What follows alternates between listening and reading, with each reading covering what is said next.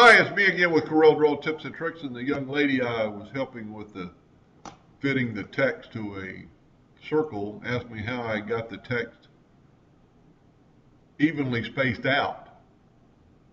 Well, I'm going to do it with a rectangle here, and I'm going to make a duplicate of my text, and I'm going to hit Control D, and I'm going to move this one out of the way for a second. I'm going to hit P. I'm going to select just my text, and I'm going to hit P and put it in the center of the page, which the rectangle already is. Then I'm going to Control Shift, or I'm going to Shift, hold down the Shift key, and hit the letter T, like in Tom, for top. I'm going to put that in the center of the page. I'm going to hold down the Shift key. I'm going to select my rectangle. This time I'm going to hit B, like in Bob, or the bottom.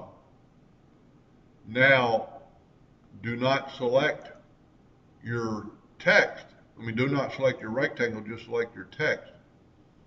And you can go here, but you didn't get all the box, so it'll work. So go up to Effects and Blend, and we're going to blend it, let's say 5 times, and hit Apply. Those lines of text are evenly spaced.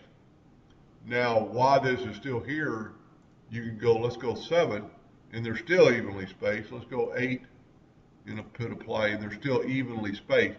So you could put a lot of text evenly spaced very easily into an object. Anyway, hope that helped them a little bit. Thank you for watching.